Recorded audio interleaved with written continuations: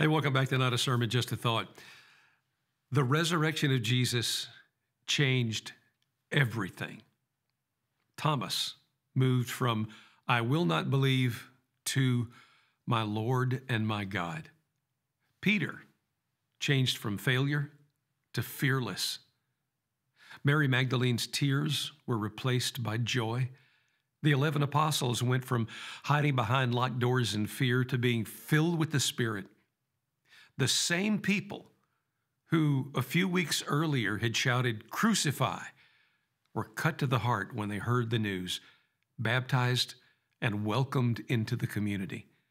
Paul switched sides from being a persecutor of the church to a preacher of the gospel.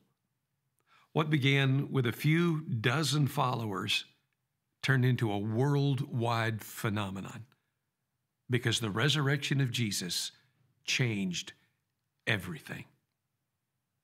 Over the centuries, millions of people have given up power, wealth, position, and possessions to take up a cross and follow Christ. Many have risked their very lives to tell the news, and some of them have given the last full measure of devotion. In parts of the world right now, Christians are being threatened with death unless they give up their faith, and they are not giving it up because the resurrection of Jesus changed everything.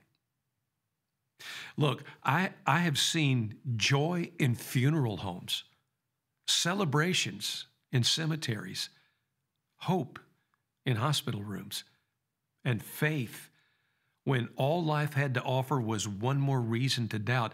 I've seen marriages restored, addictions defeated, and brokenness healed.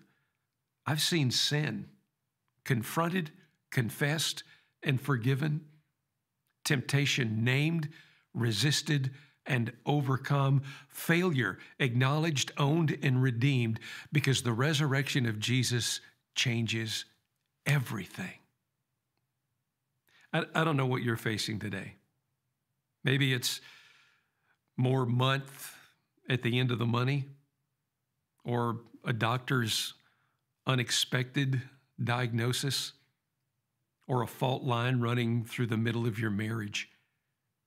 You may be the target of some social media bully, or feel so invisible that you think the world would not miss you if you were gone. I don't know what temptations you face or burdens you bear or how your past haunts you, but I know this: the resurrection of Jesus changes everything. It's not a sermon, it's just a thought.